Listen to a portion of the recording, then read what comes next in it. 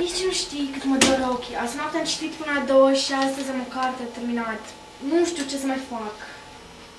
Maria, trebuie să-ți mărturisesc ceva. Maria, mie îmi place de tine. Maria, stai! Maria, eu...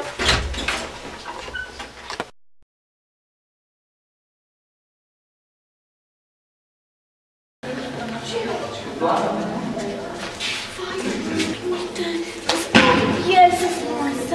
Da, Maria, ești foarte frumoasă.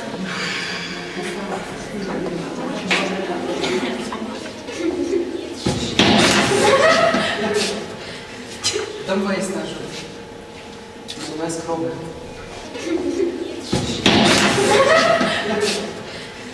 Dă-mi voie să te ajut.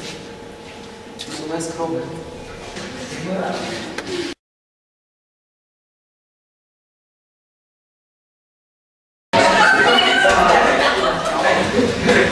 Bonjour mes élèves.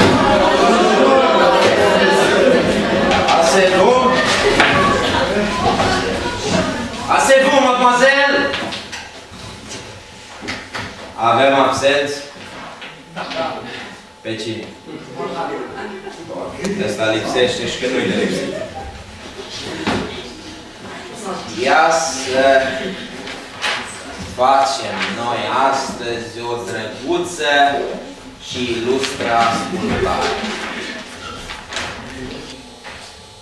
Elevul Robert Marinescu este vesel, ca întotdeauna vesel, la ascultare. Monsieur profesor, mă scuzați. Nu te scuzi, puișor. Semestrul trecut ai scos o medie, un 4 cât tine de mare. Ia să vedem dacă reușești performanța și semestrul acesta. Puișor, ia conjugă-mi tu mie verbul avoir la prezent. Silențiu!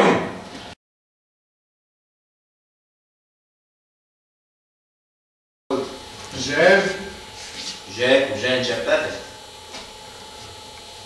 J. Bun.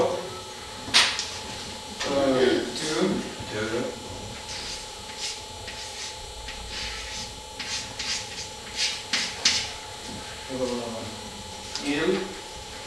Il. Continuez, s'il vous plaît, continuez.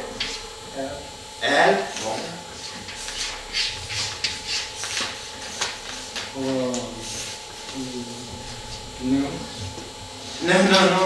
Nu, băiețică.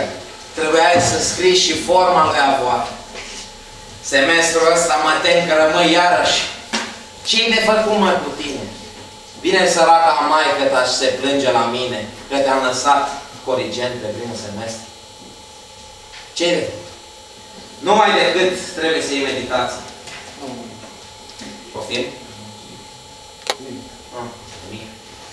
Da, să vedem o elevă silitoare din clasă care se oferă să-i dea meditație elevului Robert Marinescu. O elevă. Au, Maria, da? Robert, vei lua meditație de la Maria și până ora următoare îți vei pune la punct noțiunile de bază. Ne-am înțeles? Da. Bine. Treci la loc. Pentru astăzi ai luat un 3 frumos. Iar în continuare trecem la predare. Le pronom